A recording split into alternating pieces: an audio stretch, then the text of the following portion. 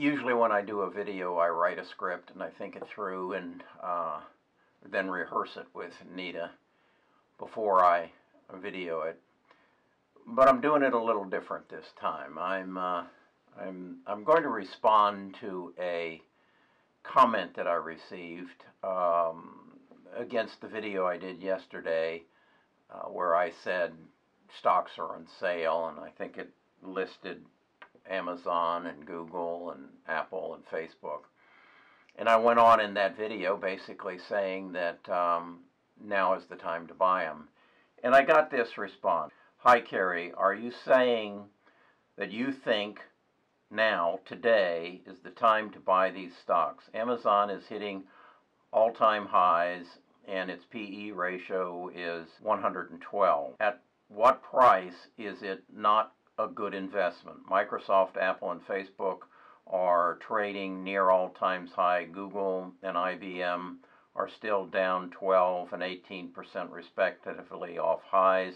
Are these companies immune to the huge losses the other large corporations will be reporting in Q2?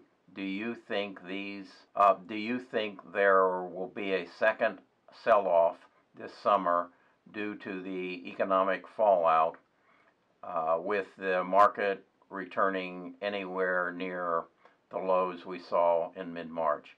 That was from, his handle is BHAM67.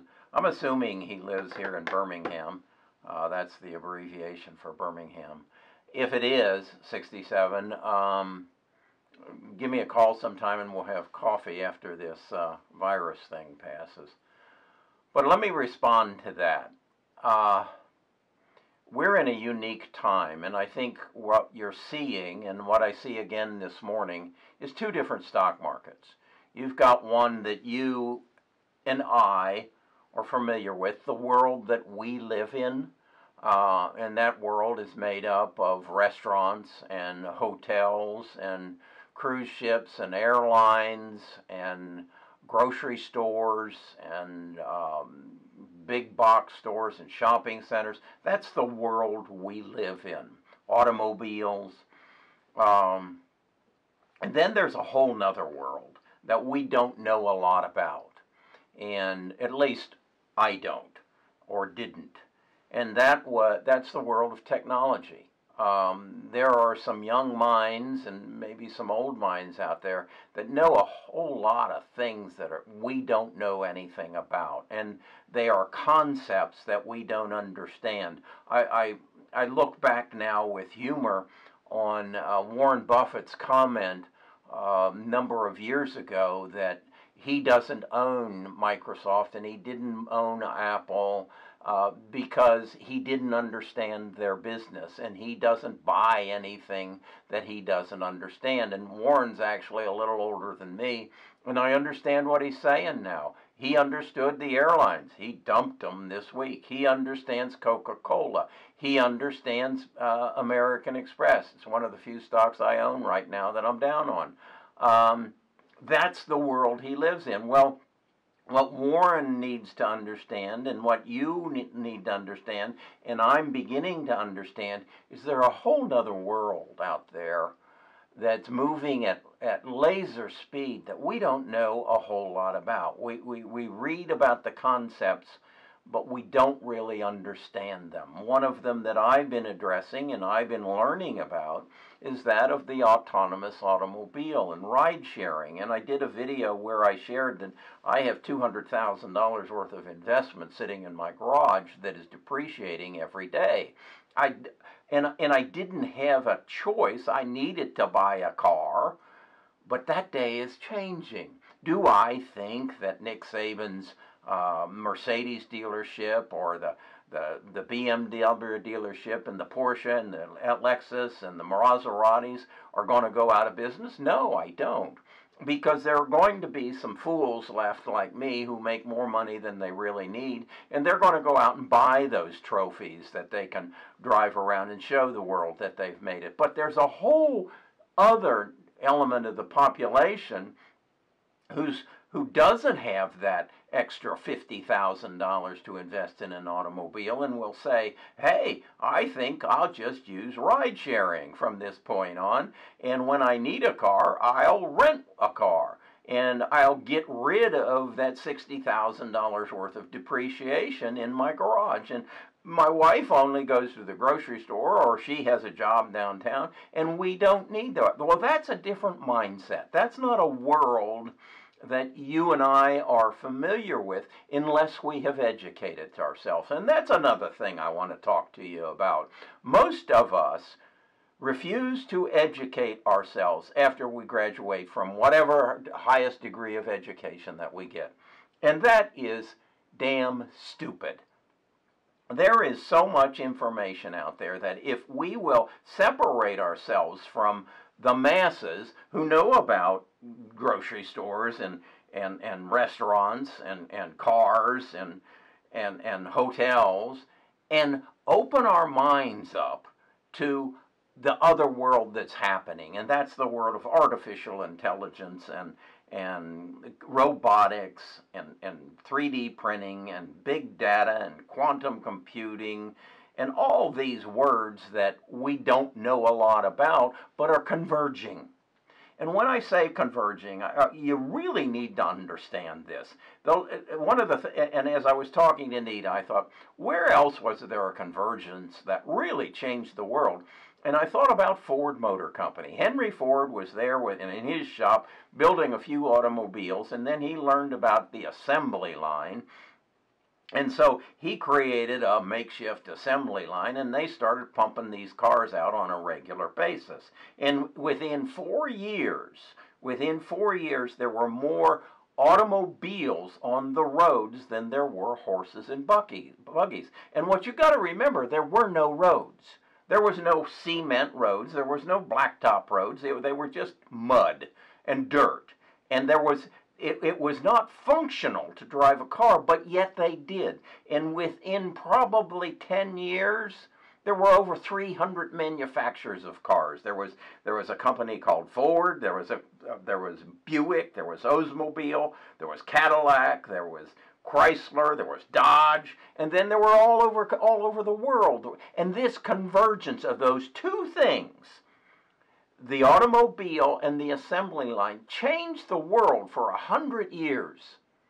And now we have a convergence probably of somewhere in the neighborhood of, I would guess, 15 technological changes that are going to hit us within the next 3 years. And our world is going to change dramatically. And then, in addition to that, you have a very big change of my generation dying. And how that is going to change the real estate industry, the automobile industry. Again, my generation believes there needs to be 2 cars in every garage. If you're 20 years old, you're going to be convinced in the next 5 years that maybe there doesn't need to be 2 cars in every garage. And some of you are going to have the opinion there doesn't need to be any cars in my garage. Some of you are going to learn about artificial intelligence and learn that this thing, I heard on TV today, a guy said he is the head of the Fed in Minneapolis, and he said, well, I won't be going to a theater until I know there is a cure for the pandemic and there's a vaccine. There's no way I'm going into a theater or a sporting event and he says, in fact, I don't see myself going into a restaurant anytime soon. And what I got to thinking is there may not be a vaccine ever. There may not be a cure ever.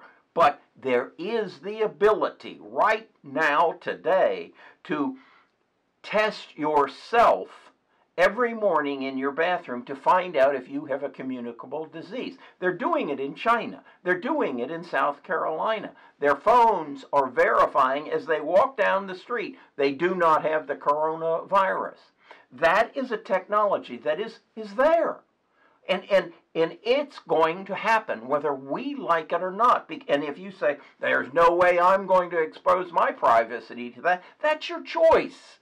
You could still be in a horse and buggy. That's your choice. You don't have to drive a car. You don't have to change to the convergence of technology. You don't have to be a part of it. And then you'll die, and the next generation will come, and they'll look back at you and say, do you believe that guy would not?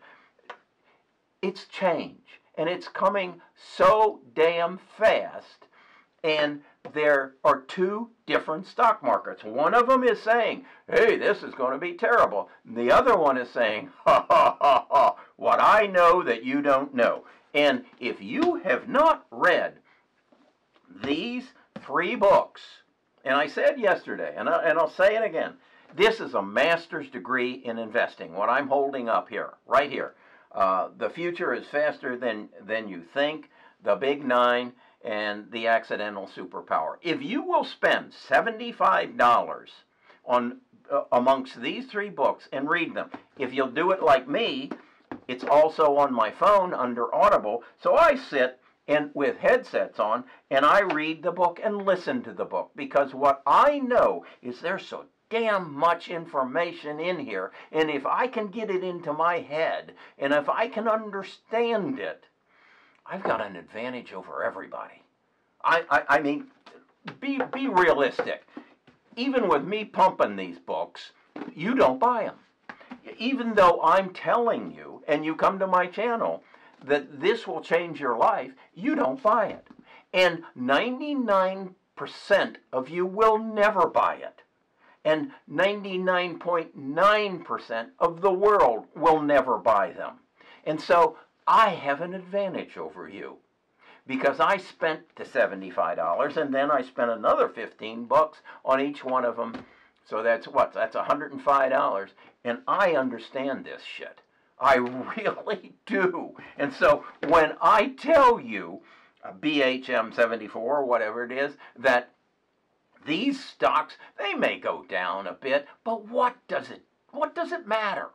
If they're that far ahead of everybody in the world and I invest in them, I know as I sit here right now, Amazon will be a $5,000 stock. Unless they split it up and divide it out, it's still, I'm going to get benefit as a $5,000 stock. I know that Microsoft is going to be a big player in cloud computing. I know that.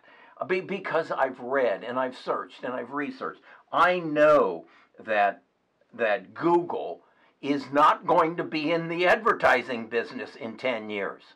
No, they're not, because there's going to be nobody to advertise to that's human. All my purchasing decisions will be made by my avatar on my phone, or the chip that they embed in the back of my neck to replace this phone, or the glasses that I wear that are going to talk to me through virtual reality and whatever. All these things, I know these things are going to happen. So I don't care what Google is selling for today, and I don't care that they will be out of the advertising business. And you say, how could that be? Think about, where is the advertising business of the 1970s? Where are the madmen?